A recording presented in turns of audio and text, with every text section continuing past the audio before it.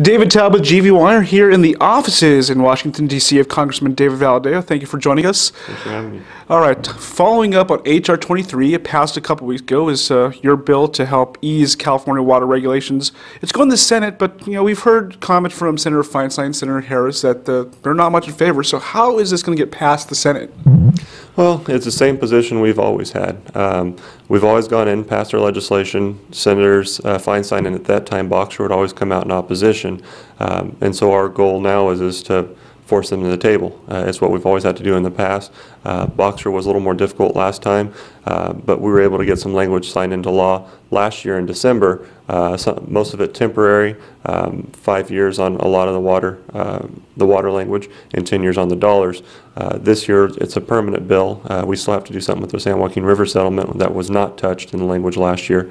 And so making sure that we continue to put pressure on our senators so that they come to the table and hopefully get to be part of the conversation.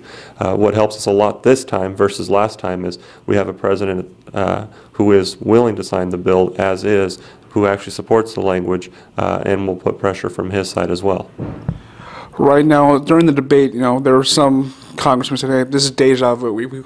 Well, how's this different? What have we've already heard this before, and we have seen these water bills before. So what's different this time around, and do you think the results are going to be different than we've seen before?"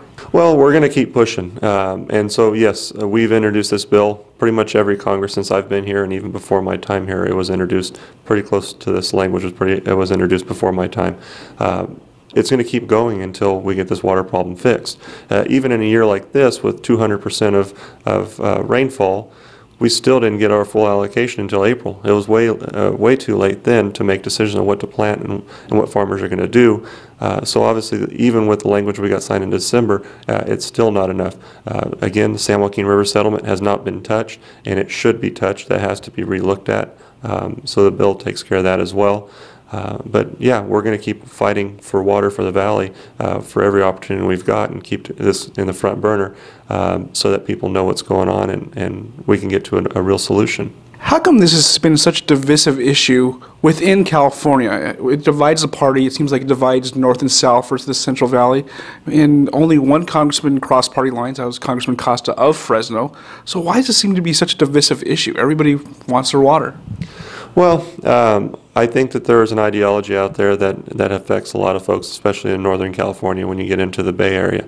I think there's a lot of they're talking out of both sides of their mouth. They're willing to implement regulations on us, like the San Joaquin River settlement, but won't touch their own water source, Hetch Hetchy Reservoir. They think it's a great idea to force water down a river and take it away from those communities, but at the same time not do the same type of policy for their own water source. Every single drop of water in Hetch Hetchy is pipelined all the way through the valley up into the Bay Area, and if they truly believed in the policy, they'd implement it for themselves and their own water sources as well. Now, before we came out to Washington, GVY asked its readers, they posted comments on Facebook, and obviously water was really one of the key issues, and and obviously, how much does your constituency play in this? How important is it for people to call and write, not just you, but senators, their other congressmen? Oh, I think it's very important. Every single letter that comes through the office, I always know the names and addresses, issues. I want to know what people are writing me about. I think it's very important to listen to your constituents, and I strongly encourage every single constituent out there, mine or others, to write both their Congress folks and their senators and make sure that their voices are heard. On policies like water, you have to have every Californian at the table so that we can come to a conclusion on this and solve our problems for the long term instead of having this fight every 2 years. Have you talked with the White House recently just about getting H.R. 23 through? Have you had any input from their end? The administration has been briefed on this. President Trump, during the campaign, came to Fresno twice, talked about water, and said that he would be supportive of our language. And since the bill's been introduced and before it was passed off the House floor, the White House was involved and was briefed on the language, completely understand it, and are supportive of the language. All right, Congressman, thank you so much for your time here in Washington, D.C. All right, thank you. Appreciate it.